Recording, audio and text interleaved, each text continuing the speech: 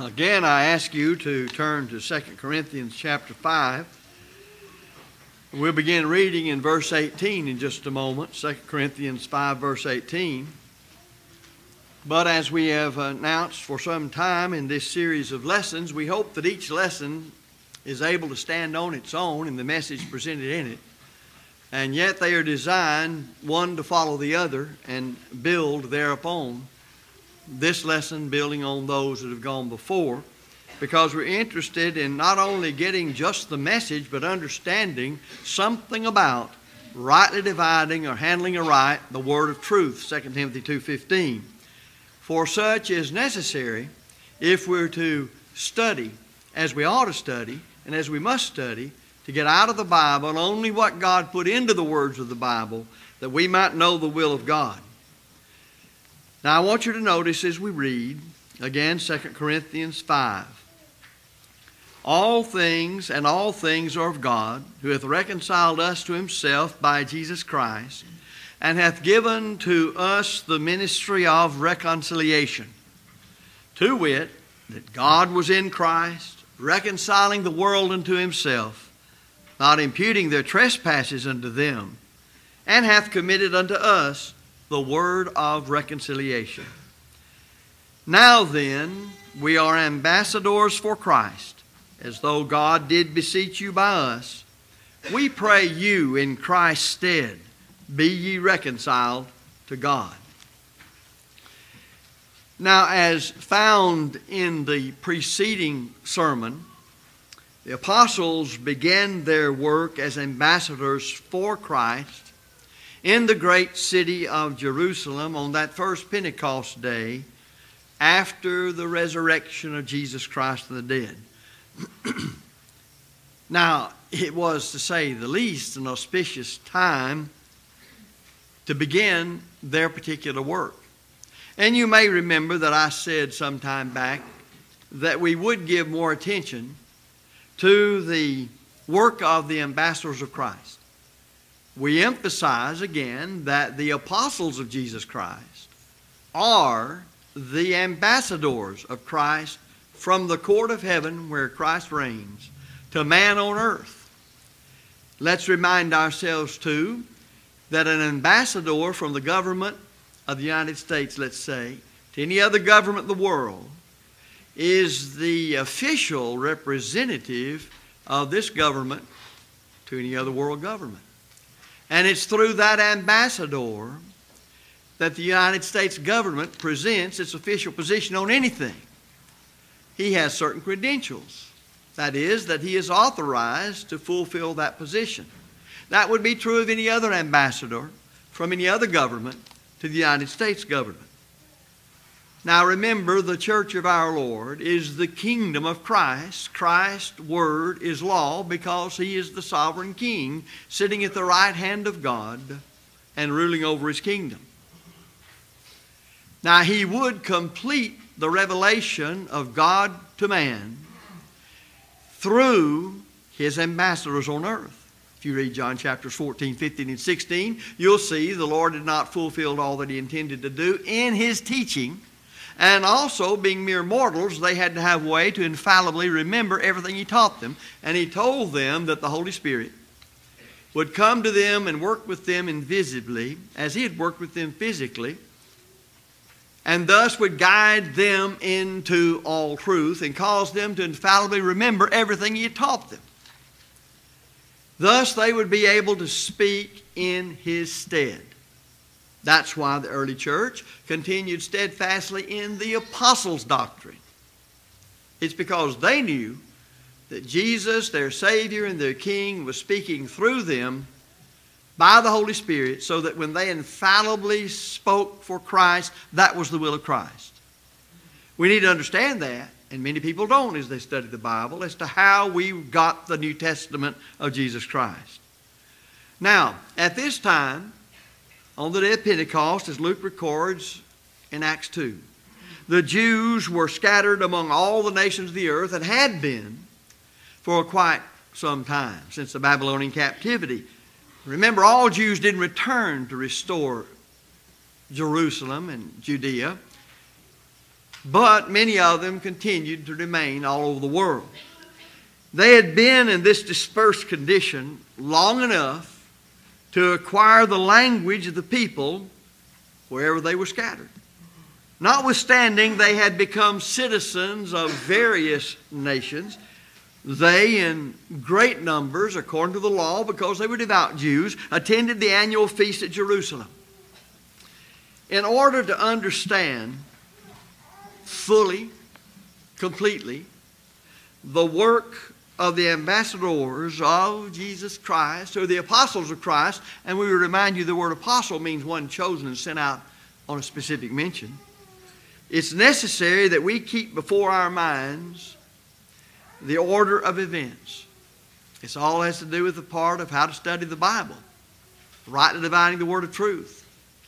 Acts chapter 1 closes with an account of the selection of one to take the place of Judas Iscariot, the one who betrayed the Christ, to take the place of him in the apostleship. And the words that Luke chose are this: "And they gave forth their lots, and the lot fell upon Matthias, and he was numbered with the 11 apostles," verse 26. As a secondary matter here, it's good to note that casting lots could be a matter of gambling, but casting lots did not have to be a matter of gambling. And they recognized here that God would designate between the two men they'd selected as to which one he wanted as to who the lot fell upon, and it fell upon Matthias. No gambling involved here, no wagering involved here. Well, it doesn't mean that it couldn't have been else used somewhere else, even as people who are gamblers gamble over about anything. I don't think I've ever heard of this, but it may be that somebody might be gambling over how short a sermon I would preach, whether it be long. If I knew about it, I'd try to work it to where it'd be as long as I wanted it. In chapter 2, when you come to Acts 2, you find it beginning, "And when the day of Pentecost was fully come, they," now that's referring to the apostles of Christ, the ambassadors of the court of heaven, "were all with one accord in one place." And we see, "And suddenly there came a sound from heaven as of a rushing mighty wind, and it filled all the house where they were sitting." And then it says, "And there appeared," they were all filled, not appeared, but they were all filled with the Holy Ghost. "And they began to speak in other tongues as the Spirit gave them utterance," verses 1 through 4. Now, according to the Scriptures, this was a fulfillment of the promise, "Ye shall be baptized with the Holy Ghost not many days hence." Chapter 1 and verse 5. But then the narrative goes on. "And there were dwelling at Jerusalem Jews, devout men, out of every nation under heaven." Now when this was noised abroad, the multitude came together and were confounded, because that every man heard them speak in his own language. Verses 5 and 6 of Acts 2. Now it was the apostles who were together in one place. They were the ones that were baptized in the Holy Ghost. The people were not where they were. Not all of them by any stretch of the imagination. They were scattered throughout the city of Jerusalem at that time. But now when they heard this remarkable occurrence, they came to where the apostles were. They were, as you know, Jews. In fact, we can say they were of that class of whom it was said later by Paul, "It was necessary that the word of God should first have been spoken to you." Acts 13 and verse 46. They were devout men. Now it's interesting to note that that's the same term that's used to describe the first Gentile convert, who was a devout man. But I learned that a devout man is not necessarily a saved man. In Antioch, Acts chapter 13 and verse 50, you'll see that the Jews, after the gospel had been preached, stirred up the devout women, raised a persecution against Paul and Barnabas, and cast them out of the city. Then at Athens 17 and verse 17 of Acts, The Apostle Paul disputed with the devout persons. These devout women, these devout persons were not saved people. It does tell us their dedication and their conviction to whatever it was they believed. The devout men that were dwelling at Jerusalem were simply Jews devoted to their religion. They were unsaved people in the sense of them being saved by the gospel of Christ. They didn't know anything about the gospel of Christ. They were approaching God under Judaism. That's all they knew. That had been God's law for the Jews for almost 1,500 long years. In effect, what you've got happening is that you're devoted to God under the law of Moses, but that's ending. Now there's a new system, the gospel system, and you must get out of that system and get in this system if you're going to remain acceptable to God. They were unsaved from the standpoint of being saved by the gospel of Jesus Christ, which is God's power to save anybody, Romans 1 verse 16. And they all there assembled. And when Peter preached to them, among other things, he came down and actually charged them with having crucified Jesus with wicked hands, Acts 2 and verse 23. And because of their state, he then exhorts them, save yourselves from this untoward or this crooked generation, verse 40. Well, through curiosity, they were led then to where the apostles, the ambassadors of the court of heaven, were. Their first impressions were wholly erroneous. You remember that, don't you? For they thought the apostles were drunk. You don't pay a lot of attention to a drunk man as far as learning much from him, except you learned he was drunk. Peter began his discourse, and this is an important point in teaching anybody, folks, by removing the false impressions that was in the minds of the hearers. Let me emphasize this to my brethren in preaching the gospel. This is always necessary. It seems that some brethren in going out to preach the gospel don't realize that you have to dispel false notions before you can sow the seed of the kingdom. It's no small part of a preacher's work to get erroneous ideas out of the minds of the people.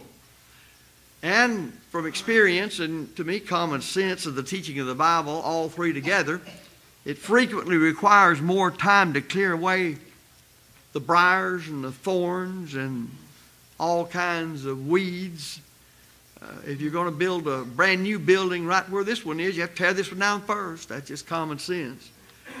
And it takes more time sometimes to do that than it is to plant the seed in the soil, because it takes a lot to prepare the soil. And we need to understand that in the proclamation defense of the gospel. You just can't put a new building where this one is and not tear this one down first. As long as these people thought the apostles, in this case, to be drunk, they weren't going to give heed to what they had to say, which was the word of God that saved their soul.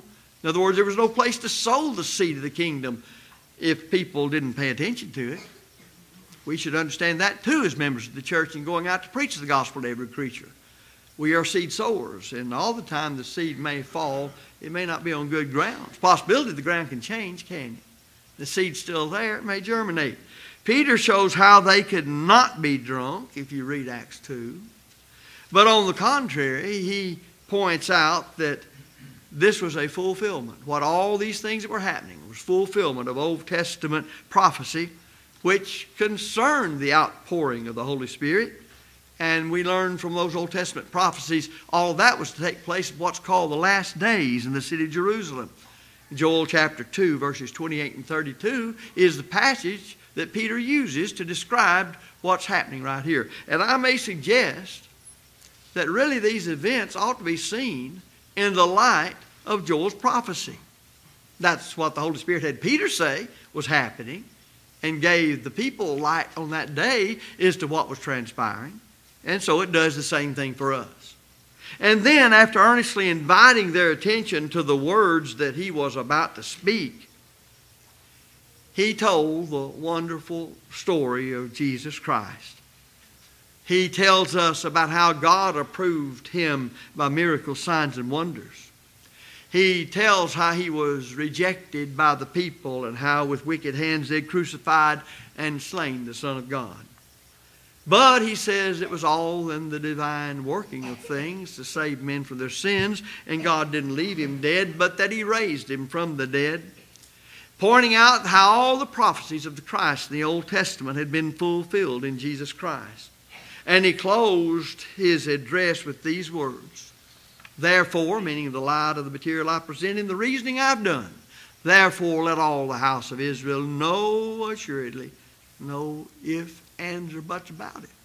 Let all the house of Israel know assuredly that God hath made that same Jesus both Lord and Christ. Acts 2 verse 36.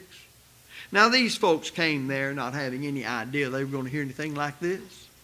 They came there keeping the law and were devoted to it in their approach to God. But when all of this was rumored around and noise around, of the sound of a rushing mighty wind, but no wind, men who were unlettered people in formal education, able to speak languages they'd never studied as if it were they came from the places they were speaking, all of that got their attention. Then it was dispelled in their minds as to what the situation was with the apostles, to what it actually was, and that it was all coming from God in fulfillment of prophecy, and then the marvelous story of Jesus Christ and the gospel preached. Now when they, that is the people who heard and understood, were pricked in their heart, they said unto Peter and to the rest of the apostles, men and brethren, what shall we do? Verse 37. So now the people come together. They were in doubt for a while, because you remember they said to one another, what means this? They knew it meant something. They didn't know what it meant.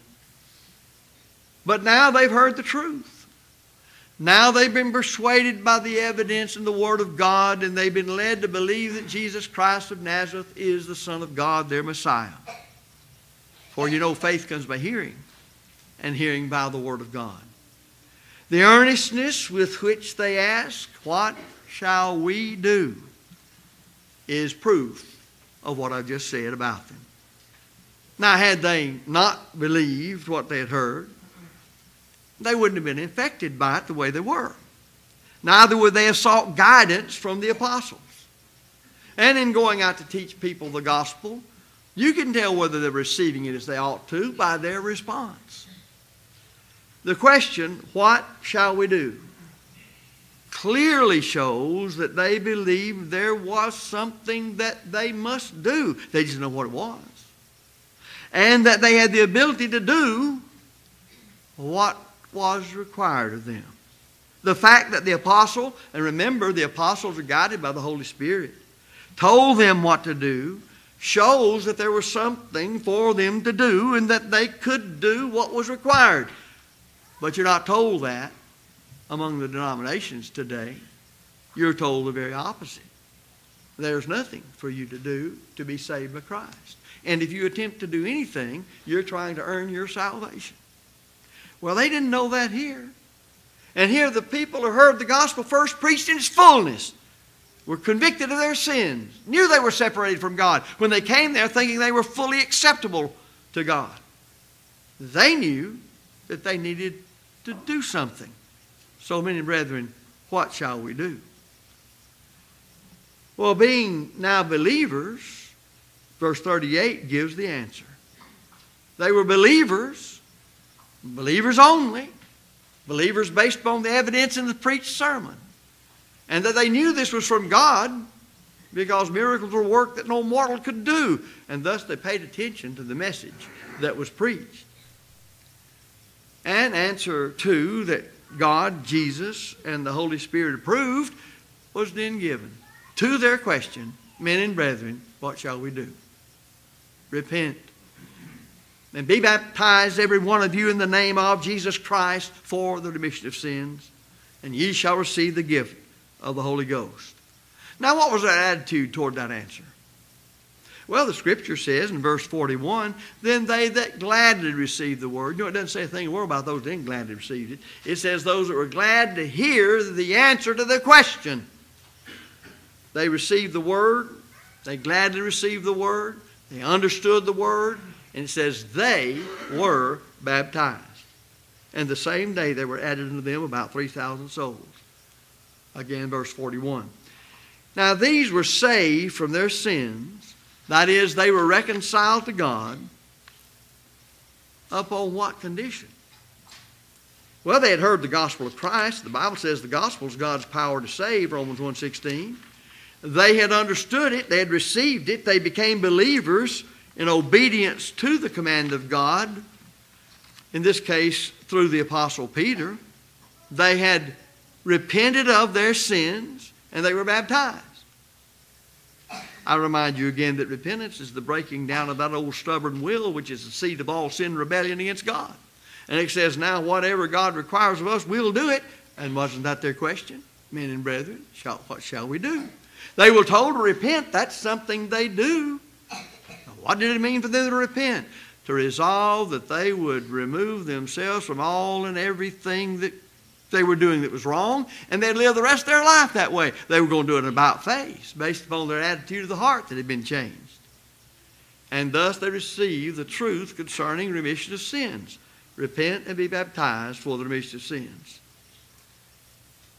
In the word of reconciliation, committed to the ambassadors of the court of heaven to earth, as shown earlier, and I think it was the third sermon of this series, there was, you'll remember, preaching, there was hearing, there was faith, there was repentance, and there was baptism. Now look here where the gospel is first preached in its fullness. In this, the first case of reconciliation, after the ambassadors of the court of heaven entered into their work, what do you have? There was preaching, there was hearing, there was faith, there was penance, and there was baptism. And even the reason for baptism is given, for the remission of sins. As this was the beginning of the preaching of repentance and remission of sins in the name of or by the authority of Christ, the Savior of mankind, the inspired historian Luke has given this case. Now listen, this case more in detail than any subsequent cases of reconciliation. Point concerning reconciling men to God. Concerning the right division of the word to understand how men are reconciled to God. This is the day the church started, and you have this full, detailed presentation of the gospel. Now listen. Any other time the book of Acts where the gospel is preached, even though you may not have as full of a detailed discussion of those cases of conversion, they're all seen in the light of this one. Every one of them. They don't change. They're seen in the light of this full one, the very first one, which lays the basis for understanding all the rest. So when you go through the rest of them, because it doesn't mention in detail every one of those conversions like it does here, then do you think it changed? No, here's the basis to compare all the rest of them. Every one of them. And that's a point concerning rightly dividing the word of truth. Now, one other point, take a little longer than usual. So if you bet on me quitting early, you lost. The next point I want to make is the extraordinary work of the ambassadors of the court of heaven. I say extraordinary, not ordinary. You know, there was intense excitement immediately following the events that we discovered, discussed. And you see that instead of these folks who were devout Jews gathered out of every nation under heaven returning to their homes, as was the custom of the visiting Jews, you got a bunch of new converts, new members of the church. These are reconciled to God by the word of reconciliation they heard preached, believed, and obeyed. And they remained there in the city of Jerusalem. Joyously they engaged, as you can read in your scriptures and see, in all the acts of service of this new institution, the Lord's church. They had loving fellowship one with another, their brethren in the Lord. They had all things common, and that just simply means they had such a disposition of mind that if anybody lacked anything, they were glad to help them out with what they had in the distribution of their goods. That should characterize Christians always. That's what's meant, by the way, by being ready unto every good work. You can see it exemplified there in the new converts. It didn't take them 40 years to understand that. Yes, I know they had the teaching of the law of Moses concerning godly conduct and attitude toward people, but nevertheless, they had this, and that was characteristic of the early church, the attitude one toward another and to help one another. They continued daily with one accord in the temple, breaking of bread from house to house, did eat their meat or food with gladness and singleness of heart. They were united, you see. All believed and practiced the same thing. And in doing so, they praised God, and they had favor with all the people. Acts 2, verse 46 and 47. If you ever wanted to see good people as God defines good people, here they are. And you can't get any better than the ones God calls good. They were amazed at the many wonders and signs which are done by the apostles, done to confirm the word. Now, it was mentioned here lately how that miracles weren't just done to work miracles. Brother Jeff did a good job on that. If you want to see a further emphasis given to that, because people get so beside themselves over miracles. And I admit, to see a man dead and raised from the dead by the words of another man, that'd make anybody sit up and take notice, and that's exactly what they were supposed to do. In other words, the supernatural, God was involved in this because these fellows did things no mortal could do.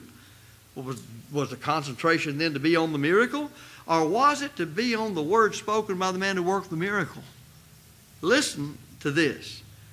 In Acts 13, the first missionary journey, Paul and Barnabas are on Cyprus. And we have the account of where they were sent for by Sergius Paulus, a prudent man, who wanted to hear the gospel preached. And of course they had one there who was a wicked man, a fellow by the name of Elymas, who by interpretation is Bar-Jesus, who tried to come between Sergius Paulus and Paul and Barnabas as they came to preach the word, and he invited them there. That is, Sergius Paulus did, to hear what they had to say. Well, Paul took care of the matter, and he worked a pretty good miracle. One a lot of people don't like to think, because verse 10 of Acts 13, when, well, look at verse 9. When this man tried to turn the deputy away from the message they were preaching, the scripture says that Saul, who also is called Paul, that's the first time he's called Paul, filled with the Holy Ghost, set his eyes on him, and said, O full of subtlety and all mischief, thou child of the devil, thou enemy of all righteousness, wilt thou not cease to pervert the right ways of the Lord? And now, behold, the hand of the Lord is upon thee, and thou shalt be blind, not seeing the sun for a season. And immediately there fell on him a mist and a darkness, and he went about seeking some to lead him by the hand. Now, would you say that would be pretty much something to see, to get your attention? Notice the impact it had upon the deputy and see what it caused him to do. And he witnessed all of this. Verse 12, then the deputy, when he saw what was done, watch it, believed, being astonished at the miracle? No, being astonished at the doctrine of the Lord. Doesn't mention a thing that he was astonished at the miracle. He was astonished at the message, at the teaching of the Lord regarding the plan of salvation, etc. Now, since it says he believed, and faith comes by hearing the word of God, obviously then he took the word preached by these men and said, since God is working with them by miracle, then what they have said is also from God as what they did. And he was astonished at the doctrine of the Lord. Now, that's exactly what happened there on the day of Pentecost. That's what's happening for all through this time period that we just noticed concerning the apostles right after the church was established, doing all their work. And you'll remember, and we're going to close here in just a second, that during this time that they were beholding the miracles done by the apostles to confirm the word they preached, that it was from heaven and not from men. But Peter and John, two of the apostles, two of the ambassadors of Christ, were on their way to the temple at the hour of prayer. And that would be in our time period, about 3 o'clock in the afternoon. and they come by a beggar. And he's asking alms. That's what he did all the time. This beggar had been lame from his mother's womb. He was born lame. And he was over 40 years of age. In other words, he's well known by the people. Everybody could recall him that walked through there. To him, Peter said this, silver and gold have I none, but such as I have give I thee. In the name of Jesus Christ of Nazareth, rise up and walk. Now who did he say that to, Acts 3:6? A man who had never walked, born lame. And watch it, immediately. As soon as the words were said, his ankle bones, Luke's a physician, so he gets rather specific as to what this particular problem was. It wasn't just in his legs, it was actual bones of his ankles, received strength. And he began to leap and praise God in the temple. And all the people saw this. Well, again, even if it was a Sergius Paulus, the wonderful miracle attracted the attention of the people, and it afforded Peter an opportunity, once again, to preach the gospel of Jesus Christ to the people. And this discourse is the second one that God saw fit to put on record after the ambassadors of Christ, the apostles of Christ, began their work. And as a result of this discourse, here's what the Scripture says. Howbeit many of them which heard the word believed, and the number of men were about 5,000. Acts 4 and verse 4. Well, where were the women? Well, it was Jewish custom to mention the men. So if you had 5,000 men, imagine the total that listened and believed and obeyed the truth. And in this history is brought out an important fact that must be observed in order to understand the work of these ambassadors of Christ. And that is, in their ministry, there were the ordinary and there was the extraordinary. The ordinary was simply the preaching of the message, the preaching of the gospel, the proclamation of the word by them, and its reception and their obedience. That is, the people who heard and understood their obedience to the gospel. But there was the extraordinary, and that would be then the miraculous manifestations that frequently attended their work. Back on the day of Pentecost, Acts 2, there was an outpouring of the Holy Spirit. That just simply means the power came from God, and it was miraculous. It was powerful. At Solomon's portico, the lame man, that's where this took place, was healed. Going on through in Samaria, unclean spirits crying with loud voice came out of many that were possessed with them, and many taken with palsies, and that were lame were healed, Acts 8:7. An angel came to Philip the preacher and sent him in the way to meet the Ethiopian nobleman, Acts 8 and verse 26. And you'll remember in the case of Saul of Tarsus on his way to Damascus to persecute the church, he saw a great light above the brightness of the noonday sun, Acts 9:13. The Lord spoke to him directly. Then there was at Lydda Aeneas, who was cured of the palsy, Acts 9:34, by miracle. At Joppa there was Dorcas, of whom the little folks sing about, a seamstress, if you please. She was raised from the dead, Acts 9:40. At Caesarea, an angel appeared unto Cornelius, Acts 10 and verse 3. 4 days later, there was an outpouring of the Holy Spirit, verse 44. While at Philippi, there was a great earthquake that unsettled the foundations of the prison and loosed the bands of the prisoners, Acts 16:26.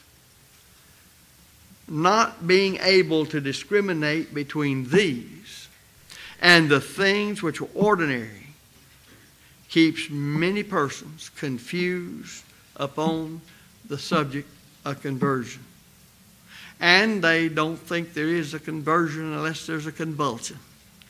With many, the idea seems to be that they must see a light, or they must hear a voice, or they must meet something remarkable before they can have assurance of their forgiveness of sins or salvation. And that gets entrenched in the minds of people, and it is in a lot of folks today. You know, there was a reason for miracles. And it was an important reason. We've already stated it. In Jesus' life, it proved he was the Son of God, or one of the proofs. In the case of the apostles, it proves they were ambassadors of the court of heaven. They were speaking the will of Christ. The word they spake came from God, not from men, because of the miracles, signs, and wonders they did. We need to understand that. But now listen, that's all over and done with. Because the word's fully revealed and confirmed by the miracles, signs, and wonders to be the word of God, not the word of man. And once it's confirmed, it's confirmed. Something confirmed doesn't have to be confirmed every day. If it's once confirmed, it's confirmed. Somebody says, well, I would believe it if I could just see it today. That was 2,000 years ago. What's time got to do with it? What's time got to do with it? That's like somebody being tried for murder 40 years ago, and they found him innocent. Well, that's 40 years ago. Don't we need to try it again? A thing once confirmed is confirmed. The Word of God was confirmed. It's still the Word of God. And that's why you have the Bible. And that's why you have these accounts. Yeah, but I didn't see it. I didn't see a lot of things. I didn't see anything to do with World War II, so it didn't happen. That doesn't make sense. We don't use that in any other thing when it comes to religion. I've been dealing with a guy that was one of my high school class. Hadn't been around him until about a year or so ago, and that's only on Facebook. He just as, I don't know how to say it, just as worldly as a person can be. It's a nice way to put it. And he won't accept anything in the Bible. Unless you can show me sources outside the Bible that says this and thus is so, well, I can. I can. But he won't recognize that the whole Bible is composed of books of antiquity that no person that's learned and scholarly in those things will deny that they are not books of antiquity written thousands of years ago. Now, once I establish that, beloved, once I establish that, what I read to you this morning from the Bible is either the truth of what happened 2,000 years ago or it's a lie. Now, what have I got to do to show that what I read to you this morning is a lie? How would you go about it? Think about it. I'm going to prove that what we read of in Acts 2 is a lie and it never happened. It's a fabrication. How would you do it? If you can do that, then there's so many other things you would apply the same approach to and prove that Caesar's commentaries on the Gallic Wars just didn't happen. They just were manufactured by Caesar. And so you would deal with all books of antiquity the same way, on the same grounds, and you won't know what happened. You won't know what transpired in years gone by. So I'm saying you can even approach the Bible just as a historian must approach things from the past, and you can show that it bears all the evidence that it happened and is true. In fact, we have so much more material coming down to us to prove the Bible to be what it claims to be than we do on about any work of ancient literature that nobody questions. And that is just the fact of it. Now, that the converting power was not in the miracles is evident from this fact. The miracles were wrought upon one thing or class, while the conversions were from another class. On the day of Pentecost, the Holy Spirit came upon the apostles. It was the multitude who gladly received the word and were baptized. At Solomon's porch, the lame man was the subject of the miraculous power. Those who heard the word preached on that occasion were brought to believe in Christ, the Son of God. Aeneas was cured of a palsy, while all that dwelt at Lydda and Sharon saw him and turned to the Lord. Now, how did they turn to the Lord without the gospel of Christ? How did they turn to the Lord from whatever it was they were in without knowledge of the doctrine of Christ? Dorcas was raised to life, and it was known throughout all Joppa, and many believed in the Lord. Is that a fabrication and a lie, or a statement of fact 2,000 years old? I tell you now it's a statement of fact, for there is nothing to speak to the contrary at all that is successful in showing it is a lie. So, for what purpose were the miracles performed? Those that Jesus performed testified to the divine character, but I'm going to get into that later. So keep that in mind. If that whets your appetite, then let it whet. But today, I think we presented, if you've been with us through all of this, we've presented certainly enough to convince an honest-hearted person that Jesus Christ of Nazareth is the Son of God, that there's a proper way to rightly divide the word of truth so that you can know the will of Jesus Christ and understand that you need to obey Him. Now, are you ready to ask the question? Because it's already been answered. Men and brethren, what shall we do?